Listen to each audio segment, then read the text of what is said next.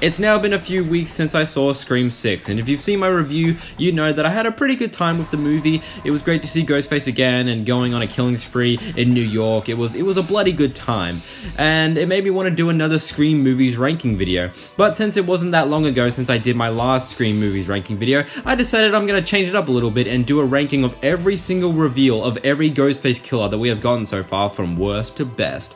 Now, obviously, this will be including Scream 6, so spoiler warning if you have not yet seen Scream 6. It's probably best for you to click off this video in 3, 2, 1. Tara was not the killer.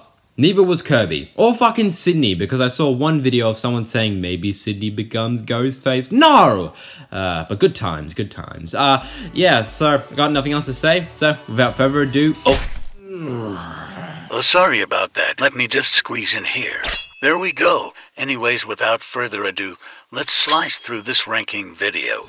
Coming out to number 7 is going to be Roman Bridger, our Ghostface killer from Scream 3. Yeah, I know, not very surprising because this is like everyone's least favorite Ghostface killer, but yeah, I don't know, he really is just the most forgettable one, to my opinion, but you do have to give him a little bit of credit. He is the only Ghostface killer that works on his own, unless there's like a secret Ghostface killer partner that he has that we don't know about. He literally is the only one that works on his own. So yeah, he's a pretty smart guy, but he's still a bit of a fucking sook. Remind me not to sleep with him again. So yeah, Roman is basically Sydney's half-brother because, you know, Maureen Prescott gave birth to him after she was gang raped by one of the Stab movie producers, which I don't know how I feel about that. Like, that's a pretty serious backstory for a movie that's like got really weird humor and really weird moments and just wacky characters, and then you got this really serious backstory, kind of weird. There's this whole weird jealousy thing going on between him and Sydney. Like, he's jealous that Sydney got to live the life that he didn't get to live, which is understandable. But like, dude, come on, you're a movie director. You're fucking directing Stab 3, and you're like, I don't know, that's a pretty big deal. So I don't know, this whole jealousy thing's kind of weird, but I guess you gotta remember that he is the mastermind of this all. He is the only Ghostface killer in this movie, so you can give him a little bit of credit. Just a little bit. And there is a cool scene that's kind of fun to rewatch when you rewatch this scene of him calling Sarah, and it's him on the other end, and he switches his voice to Ghostface. You would think someone's pretending to be him, but it's actually him on the phone. So it's kind of a fun scene to rewatch, and yeah, I don't know. It's just his backstory and his reveal that's just kind of forgettable, and like makes him a pretty like the least memorable Ghostface killer of them all. But I guess I'll admit, at the end of him getting shot multiple times by Dewey, fuck, he took that like a fucking man. He looked legitimately insane, so that was pretty cool. But it's just his reveal, it just wasn't that surprising, and his like motivation and stuff is just weird, and overall it just kind of makes him the most forgettable Ghostface killer. You can give him a bit of credit, but overall I just consider him to be the most forgettable one of them all. But yeah, moving on. Coming up to number 6 is going to be Ethan Landry, Wayne Bailey, and Quinn Bailey, the 3 main killers from Scream 6, the Kirsch family. One big fucked up family. So yeah, we got 3 killers this time around, which is very, very interesting. But you know, of course, we've got the father of Richie, who was the killer from the last movie, which is very much it's a very Nancy Loomis type thing. All over again. Like, when it was revealed, I was like, oh, this is just Nancy Loomis all over again. What the hell? Why are we doing Scream 2 again? Which is a little meh. But it was kind of cool to see 3 killers. But I don't know. Ethan Landry, I wasn't very impressed by him. He gives out the most typical Ghostface killer performance ever. I wasn't very impressed by him, and also his reveal just wasn't that surprising. It was like, of course it was going to be him. I wasn't very impressed by him. Quinn was a little bit better. Like, she was a lot more whiny. Every time Sam or Tara would like talk shit about Richie, she would just like be like, shut the fuck up, you little bitch. And it was pretty funny. She was a lot more enjoyable. And yeah, just seeing 2 Ghostfaces in costume together going after the characters was actually really cool and interesting, and it's like something we've never seen before. That was great. And then them both doing the fucking like wiping blood off the knives at the same time after stabbing Chad to death. That was fucking sick. That was really cool. So I didn't mind seeing 3 killers. It was actually kind of cool. It's just like, it was sort of a repeat of Nancy Loomis from Scream 2, and also some of the performances was just, it was just fine, and maybe it could have been better maybe. I don't know, and they were killed off really, really easily. Ethan's death was fucking brutal. Like, the stab in the mouth was fucked, and then Quinn got a simple shot in the head, and that was about it. They were killed off pretty easily, but they were fine. It was kind of cool to see 3 killers finally in a Scream movie, but overall, maybe it could have been a little bit better. But I didn't mind it. It was okay. Moving on. Coming to number 5 is going to be Jason Carvey's reveal in the opening of Scream 6. This was a big surprise. This was honestly more shocking than the actual reveals of the actual killers from this movie in the finale. This was more shocking than that. This was great. I'm not going to put it at like number 4 and number 3 because it was brief and it was just for the opening, but man, this was a really nice surprise. This was great. I mean, like, Flash Thompson, what the fuck happened to you? It seemed like you were doing really, really well. But yeah, this was way more shocking than the actual 3 kills reveal at the end. Like, honestly, when he was raising the knife, I thought it was gonna, bam, cut to the title card and that would be the opening. But no, he slashed and it kept going. He was breathing and then he fucking took off the mask and he fucking just wandered off into the streets of New York. It was a very interesting opening. It wasn't much and it was just for the opening, so that's why I'm just putting it here on the list. But man, this was a great opening. It obviously doesn't top the original because that was actually legitimately scary. This was just shocking and interesting, and I enjoyed this. This was really good, and that's all I can really say about it. This was a really great opening, and I enjoyed it. It was something different, and it was really good. Moving on. Coming to number 4 is going to be Mickey Altieri and Nancy Loomis, the main killers from Scream 2. It sounds kind of weird, like just some college kid teaming up with some psychotic mother that met online or something. Like, it sounds kind of weird, but the one thing that makes these 2 killers really stand out is the performances from both the actors of Mickey and Mrs. Loomis. They both do a good job. Performance-wise, like they both do a really good job at acting really psychotic and crazy. They both do really well, and you know, the scene of Mickey pretending like Sydney's new boyfriend is like, you know, their partners and pretending like they were working together was a really great scene, and then eventually shooting him, like, goddamn, that was evil. And yeah, Mickey, he probably could have gotten more to do, but for what we got of him, I didn't mind him too much. And then there's Mrs. Loomis, which, yes, the motive is very simple, just kind of just revenge for, you know, because Sydney killed Billy. But, you know, I think it's a good twist. Like, you know, the killer being the mother of Billy Loomis, that's a pretty cool reveal. It's a simple motive, but it's a pretty cool reveal.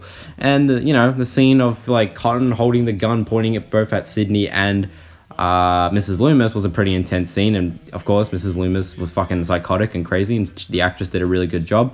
You could say it's kind of weird, like, you know, she just started off as this random local woman and then becomes a killer. Sounds weird. And then this whole plastic surgery explanation or whatever sounded really weird. And also Mickey, he was kind of obvious. I mean, look at that dude. Look at the way he stares at everybody. Look at the way he's staring at Sydney.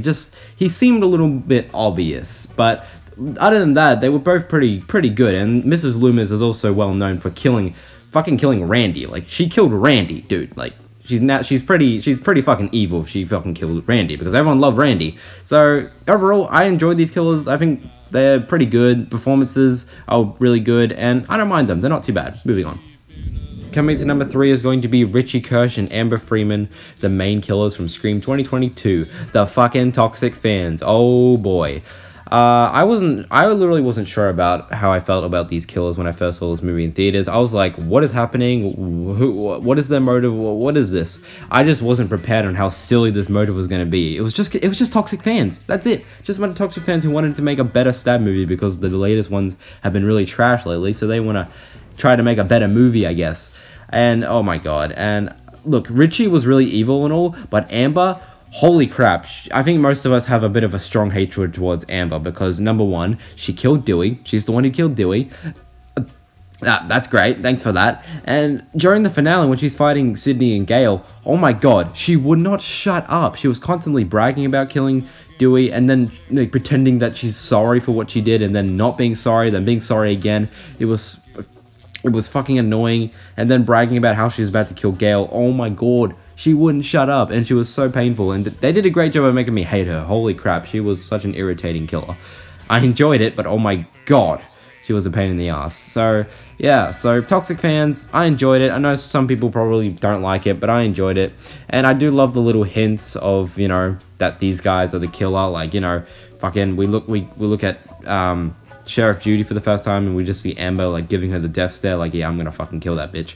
And then we see when Sam and Richie go to meet Dewey, look at this fanboy. Look at him in the background. Holy shit, he is flipping out. He's like, holy shit, I'm meeting the real Dewey. This is absolutely insane. So I like the little hint. And then when fucking Dewey shoots Amber down to the ground, he's all fucking stressed out. He's like, oh shit, oh no, oh right, fuck, yeah, fuck. So you can tell he was panicking that maybe, you know, he got Amber and she died. So I love those little hints. There was nice little hints. That was fun. That was great. And you know what? I know a lot of people don't like the toxic fans and shit.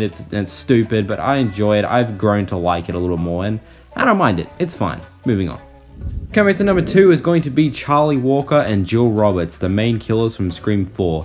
Not gonna lie, this is more aiming towards Jill than Charlie. I don't really give a shit about Charlie. He was a pretty forgettable killer, and all I can really give him credit for is that, you know, they both work together pretty well as fucking really aggressive Ghostface killers, because yeah, they're good. They're fucking brutal as hell in this movie, but Charlie was just a pretty forgettable killer. This is more aimed towards Jill.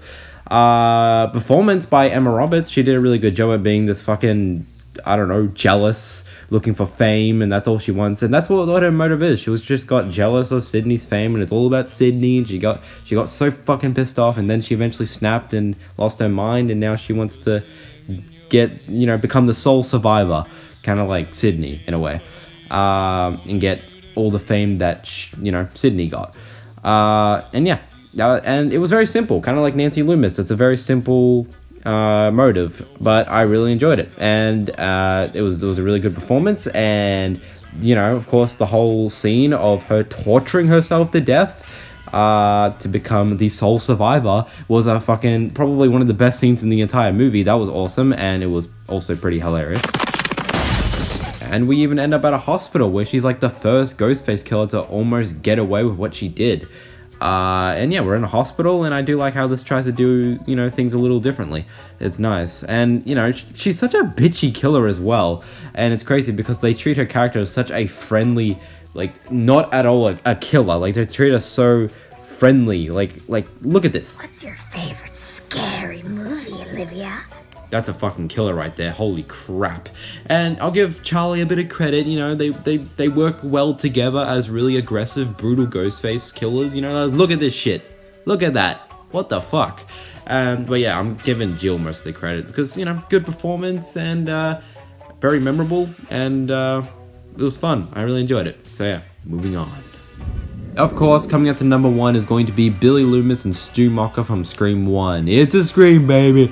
Yeah, of course. They just feel like the most realistic killers. Well, as long as you can go along with, you know, Matthew Lillard's really cartoony performance. I wouldn't say it's cartoony, I'd just say he's fucking psychotic and fucking crazy. He's just killing for fun. He just wants to kill people because he's fucking bored and he wants to do it for fun. He just wants to kill a bunch of people with his best bud and have a good time. It's crazy. And yeah, I don't know, something just feels really real about these two compared to everybody else. Like, I enjoy most of the other killers, but these two just feel the most real and scary, and I don't know, they just feel, no, and also because the OGs, they're the OGs, of course, they're the ones that started it all, so you gotta give them a whole bunch of respect.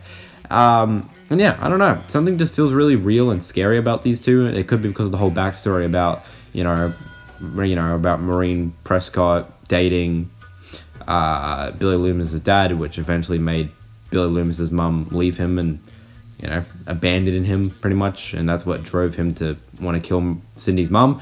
And yeah, I don't know, they just feel like the most realistic and scariest killers, and that's all I can really say. I don't know, they feel the most scary, most real, and I think, and they're the OGs, so that's why they're here on number 1.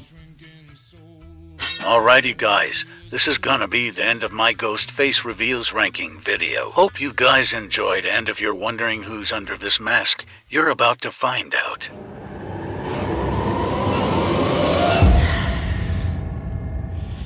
Oh shit. Surprise, everybody who's still watching. We all go a little mad sometimes, you know what I'm saying? Oh shit.